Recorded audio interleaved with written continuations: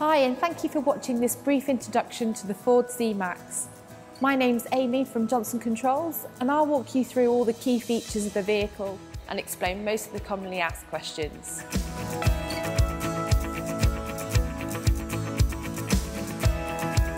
The Ford C-Max has keyless entry, so you don't even have to take your keys out of your pocket to lock or unlock. Simply touch the handle to open and press to lock. If you prefer, the fob has the standard functionality, including a feature to deadlock the car by pushing the middle button twice. Here we have the fuel filler. Push it when the vehicle is unlocked and the flap will open. You'll notice that there's no filler cap. This is because the car is fitted with Ford's Easy Fuel, meaning that you'll never make the mistake of filling the vehicle with the wrong fuel. You'll also find a small plastic funnel, which is designed for the unlikely event that you run out of fuel.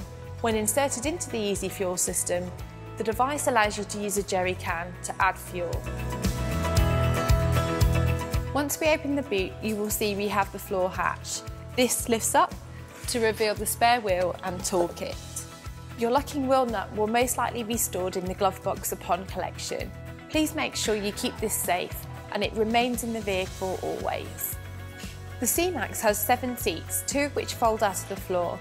Simply pull these red handles and they click into place. You will also notice some very useful cubby holes and a 12-volt outlet in this space. The car also has rear sliding doors, making loading very easy. The rear seats also fold flat. Different combinations can be selected. To make the load space completely flat, you can pull the bottom part of the seating up.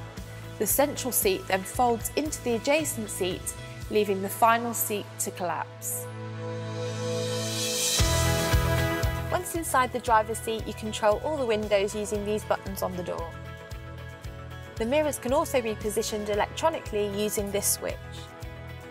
You can isolate the control of the windows in the back using this button here.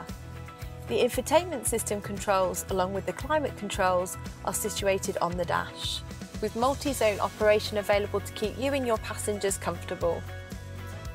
There are steering wheel mounted controls for further ease of use. Here is the light control. We have the option for automatic lights, side lights and full beam. The fog lights can also be operated from the same panel. The bonnet release is situated in the passenger's footwell. Once you pull this handle, there's a catch on the left-hand side of the bonnet to lift the bonnet to reveal the engine bay. The front seats can be adjusted by using the handle underneath the seat.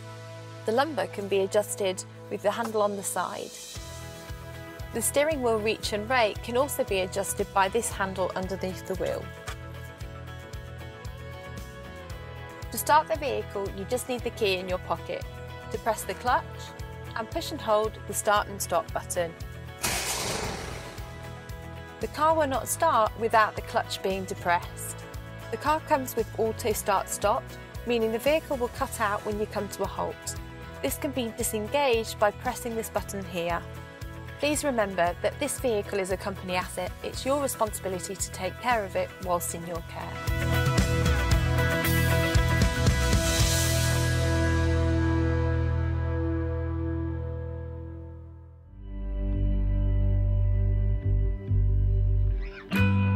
Here are the main key policy notes all Johnson Control employees must adhere to. It's illegal to smoke in company vehicles. In addition, no vaping is allowed. Use of a mobile phone, even on hands-free, is not permitted as part of our driver distraction policy. Drivers must have signed a driver mandate and had their licence checked before driving on company business. If you change or swap a vehicle for the company to remain compliant with the HMRC, report the swap to the company vehicle provider. There is no need to report this change if the provider instigated the swap. Your vehicle is an important company asset, and it's the driver's responsibility to make sure the vehicle is roadworthy to drive. If you have any doubts, do not drive the vehicle and report it to the fleet provider, who will assist and arrange to keep you mobile. It is essential that all maintenance and servicing is carried out when prompted. If you don't know when your service or MOT is due, please contact the fleet provider.